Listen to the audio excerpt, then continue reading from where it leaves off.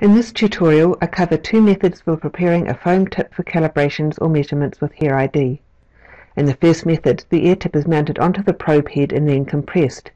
In the second method, the ear tip is compressed and then mounted onto the probe head. Using a new ear tip, line up the red dot of the probe head with the red stripe on the ear tip. Slide the ear tip onto the metal tubes of the probe head, then gently but firmly push to fully mount the ear tip. You will feel the ear tip slide into place.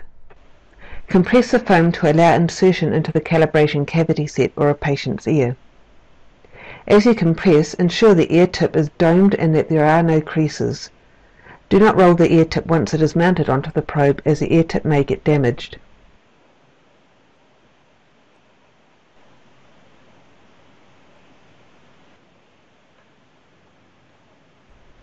In the second method, the ear tip can be rolled to compress it before inserting the ear tip onto the probe.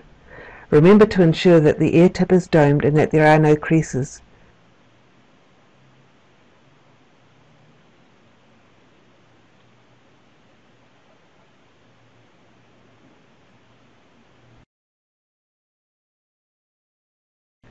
Insert the ear tip onto the probe head and give any final squeezes needed to fully compress the ear tip.